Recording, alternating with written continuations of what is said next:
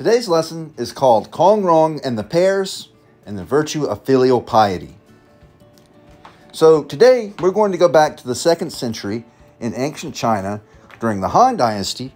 We're going to take a look at a very special young man, Rong, who was extremely intelligent, and we're going to take a look at how he solved a particular problem, namely how to divide pears among his brothers.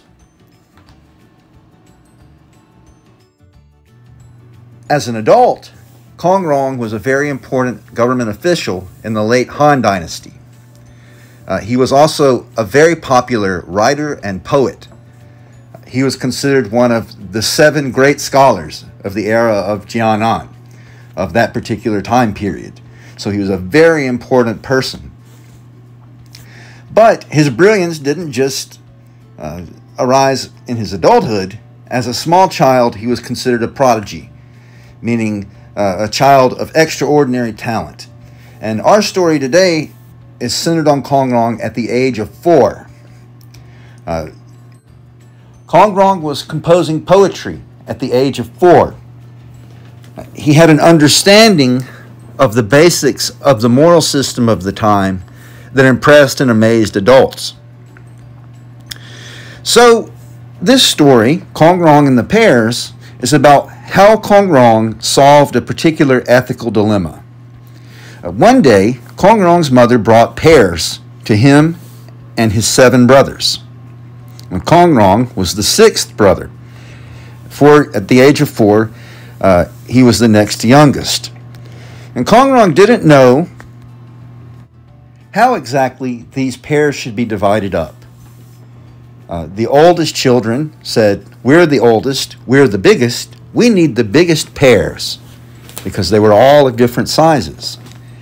And the younger of the 7, Rong's older brother and younger brother said, "Well, we should have the biggest pears because we're the smallest and we have the most growing to do." So there was a squabble over who would get what pear. And so Rong's father was outside. He heard the squabbling. He decided to come in and ask Rong how he would solve the problem. So Rong mulled over his answer, and when his father asked him what they should do, Rong finally said, "Well, we should give the biggest pears to the biggest brothers. I myself will take the smallest pear, and I will give the next to smallest pear to my younger brother."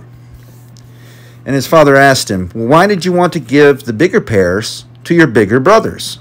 And Rong said, "They're bigger than me, and thus they need bigger pears."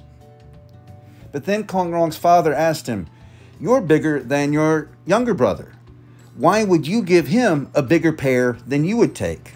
And he said, "My younger brother is smaller than me, and he has more growing to do, so he needs a bigger pear." Rong's father was very pleased with this answer. And why was he so pleased with Rong's particular solution? Well, because Rong put himself last and his family first. And this is the critical virtue of society in this period of time. We call this virtue filial piety. The core aspect of filial piety is putting one's elders above oneself and also looking out for one's inferiors. So if we look at Rong's situation, he put his elder brothers above himself, but he also looked out for his younger brother who was beneath him in the family hierarchy. Filial piety is the core organizational principle of life in East Asian civilization. And if we look at naming patterns, we can see this. For example, the name Rong. Kong is the family name. Rong is the given name, or what we would call the first name in the West. So from a Western standpoint, the first name comes after the family name, which is the opposite of Western practice. This is because it is the family unit rather than the individual that is emphasized. In antiquity, this was even more pronounced. If an individual did something well and was rewarded by society, the entire family would be rewarded. Conversely, if an individual committed a crime and it were serious enough, the entire family would be punished as a result. This system, based on the concept of filial piety, arose in part, large part, due to the efforts of one individual, the philosopher or Confucius, who was in fact an ancestor of Kong Rong. Confucius determined that way before modern psychology, psychiatry were ever conceived, determined that it's our family life, our early life, and our rearing that determine the kind of people we turn out to be. How we're reared, and in particular, our relationship with our parents and grandparents. Confucius believed that to have good citizens, good men, good women, you had to have good children who were reared properly to have filial piety for their elders. It would be the disciples of Confucius, those who followed him in the succeeding 2 millennia, who would run the day-to-day affairs of the government of Imperial China. We call these scholar officials. The term in the 19th century was Mandarin. Hence, we have the whole term Mandarin Chinese, meaning the official language. The Chinese language as used by scholar officials.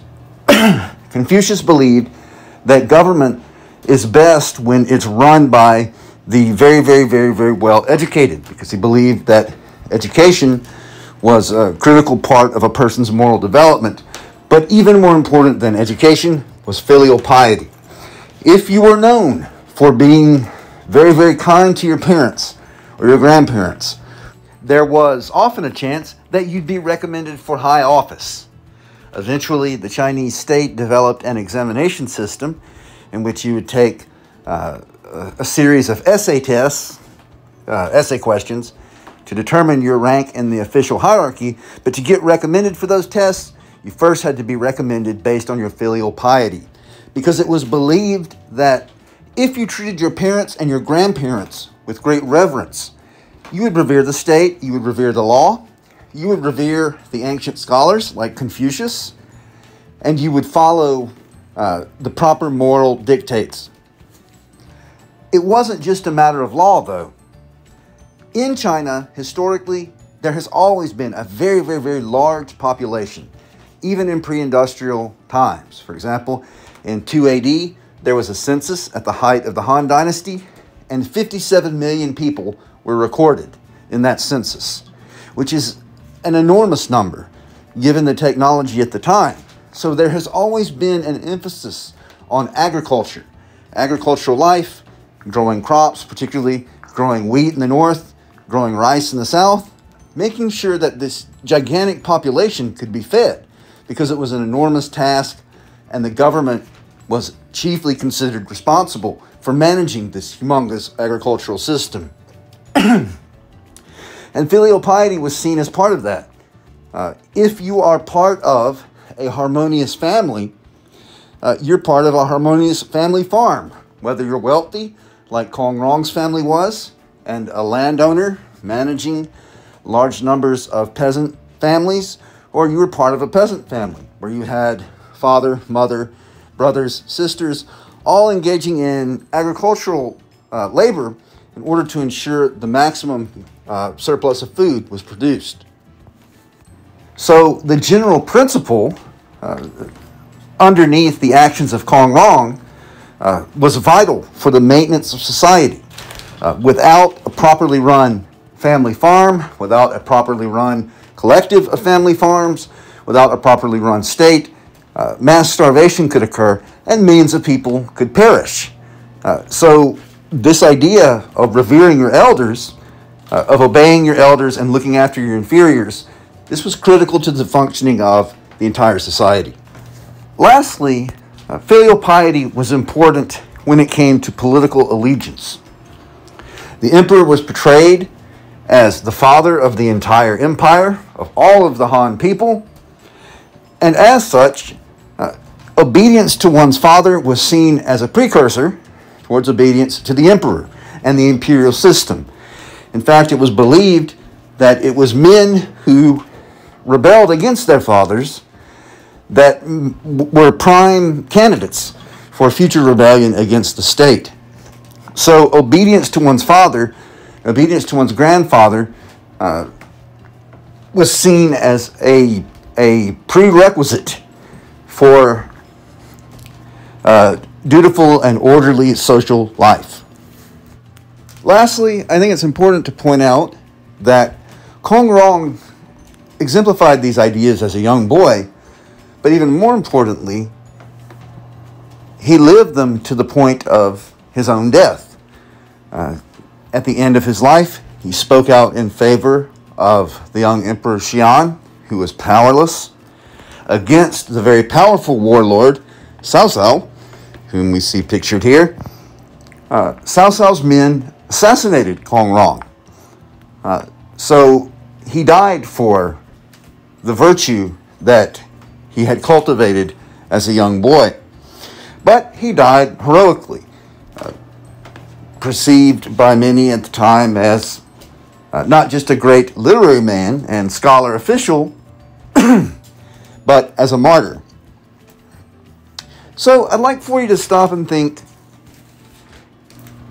maybe about what children's stories in your own cultural background have to say about virtue, about the kind of person we should be, the kind of values that we should share.